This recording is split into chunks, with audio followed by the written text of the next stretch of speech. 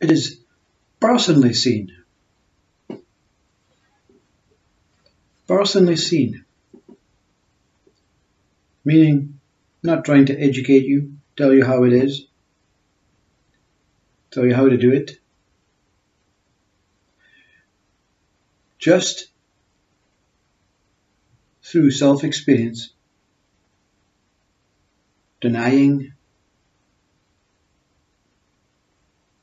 all that was inherited, programmed into, conditioned, language, words, past, future, identification, mind, divisionist, all these methods, practices, organized, structured ways, all declined, all offered, given away in place of truth. Take it, I surrender all of my life through this, what many would call foolish, weak, inability to fit in to a perfectly normal world, as seen from that personal one who makes that statement or comment through their own personal experiences. It is personally seen that all that takes place is ongoing nothingness. A story of nothing appearing, momentary passing, coming and going like that animated cinematic roll of microfiche that you place in the projector and action cameras roll. All of this animation is taking place. And it means nothing. It is experienced as nothing. It is loved as freedom, emptiness, to be able to say, I am not in this screen, in this movie, in this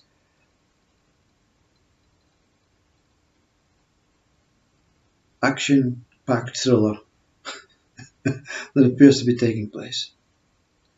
Simply the witness. Now, without mind, that human mind, and this is explained as it is, without dependent on recovering the information that was handed over. But on this negotiating, when Christ or Spirit or God or consciousness or whatever you want to call it comes and says, thank you very much, I'm taking that. Brilliant. Now go back empty. Go back empty. Second chance, reborn, rebirth, and see if you can survive without it. We can't survive without mind.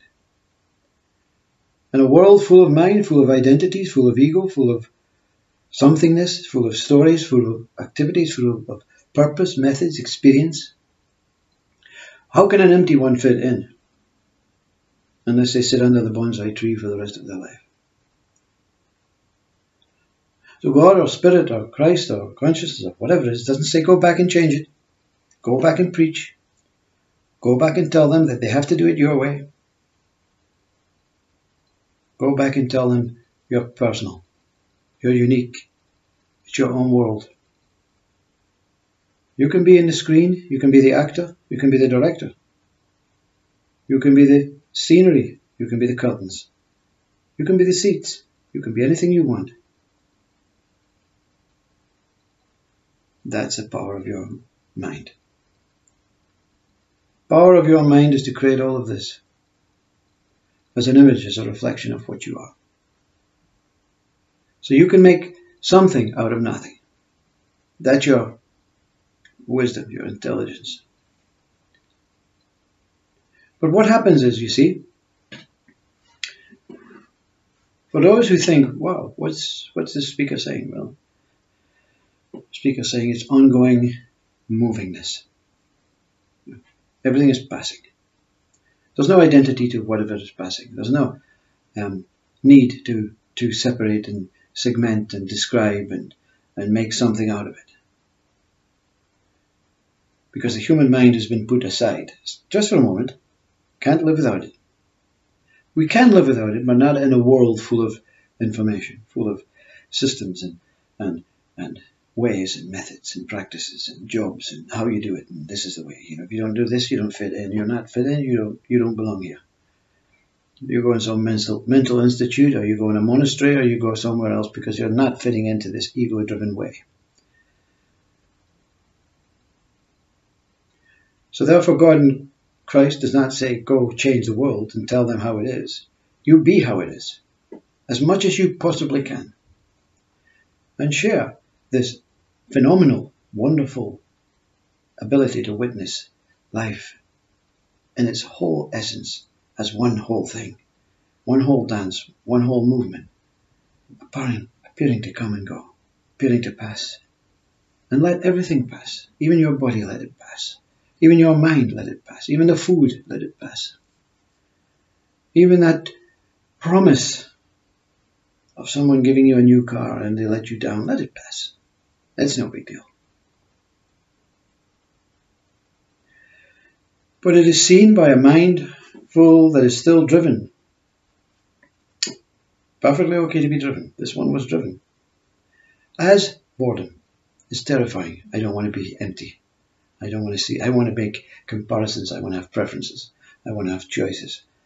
I want to be competitive. I want to value. I want to analyze. I want to judge. I want to tell the difference between the good guys and the bad guys. Well, the fact is, none of that is taken away. This one can call in the human mind and say, yeah, that one definitely a bad guy. There's no loss. There is only gain in finding your original state, the truth.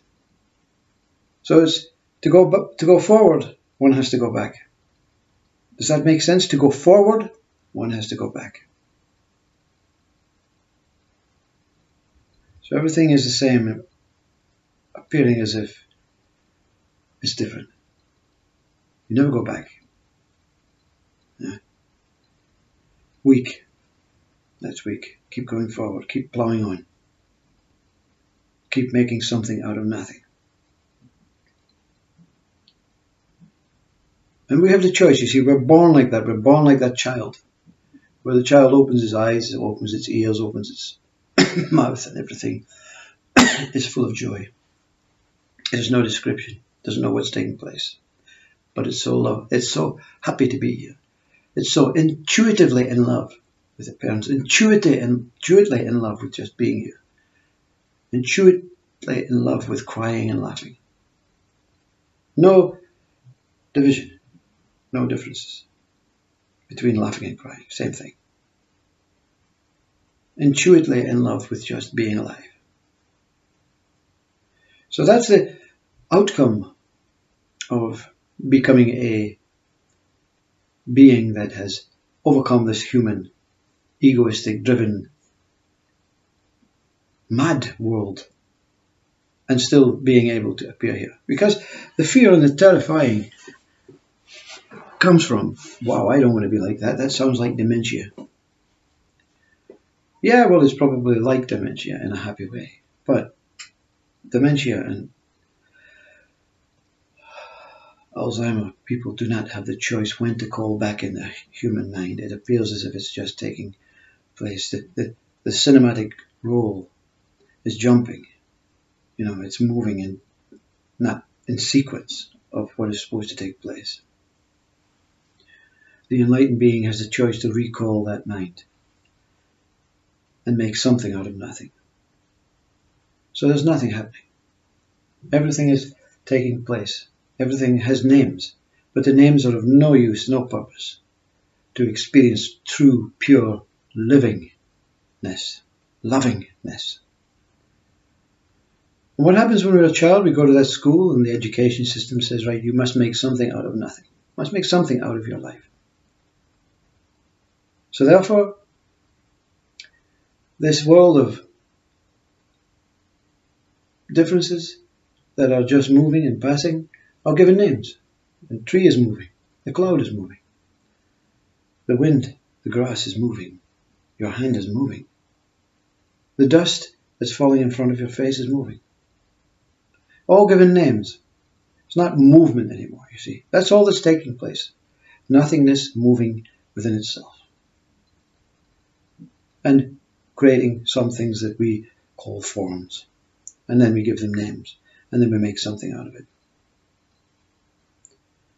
So to the enlightened being, it can call in and say, okay, that chair over there has dust moving on it. A story, a narrative.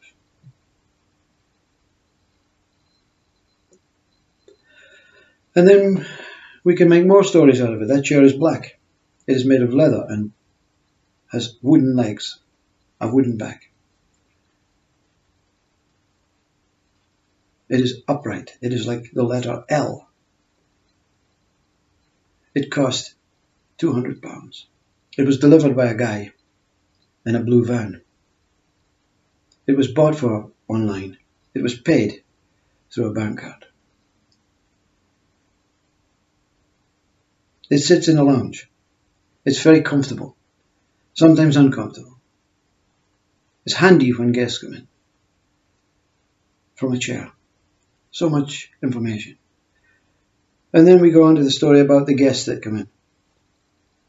Joan likes it. Simon likes it. Hilda hates it. It's very uncomfortable. She has a bad back. It's something out of something out of something out of something out of something. And then the mind gets confused as we go through our life trying to learn more, trying to get more, trying to be more intelligent, fit in, change jobs, more information, more identities, more things. Then dementia and Alzheimer's set in. And the human mind cannot be brought back in some sequential order. And the one with dementia and Alzheimer's is quite happy. Hasn't got a clue what's going on. But for the loved ones around, it's horrific. It's destroying. Self-destructive. Seeing those who were very normal, upright, intelligent, fading into this horrendous illness created by who knows what, you know. So it's not boring. It's just pure love. Pure love to see that everything is the same. And we have this wonderful mind that we can make division and segment it and names out of it. But it's very important to go through life realizing that in the morning, let's start again. Let's remove yesterday's story and try and shorten today's story. Stop trying to teach and educate so much to drive that human mind to terror. Because when it gets to terror, it has two things.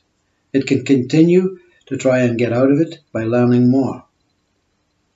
Or it can surrender and give up to boredom. The boredom sounds as if I'm going to die. I'm going backwards. My parents says never go backwards. Always plod on, purge forward. It's weak to remove. It's strong to pick up. But it's strong to let go, you see. That's why it's so difficult when one loved one dies. The tears come for so many days, so many months, so many years for some, because they find it so hard to let go.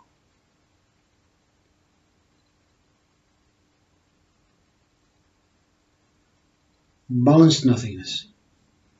No story. But if necessary, I take the mind in and make a story out of the chair. Okay, make a story out of the chair then. Yeah, this chair is there, it's black, it's for sitting on, it's brilliant, it's lovely, I love it.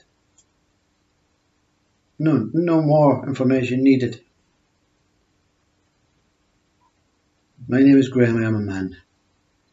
I'm happy, I love my life. Where do you work? Not important. Do I have a family? Yes. Not important to share. They are part of my nothingness, my moving world. All that's taking place is this cinematic, look around. Image after image after image. Even if you concentrate on the same image, something is moving within your body, the dust is falling up, everything is just passing through.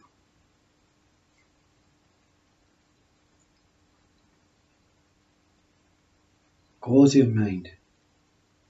Simple, basic, loving, kind, compassionate. With the ability to call back in that information that learning education system gave it, just to fit in to a world of chaos, a world of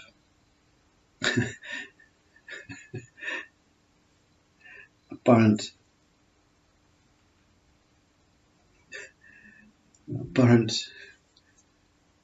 stuff.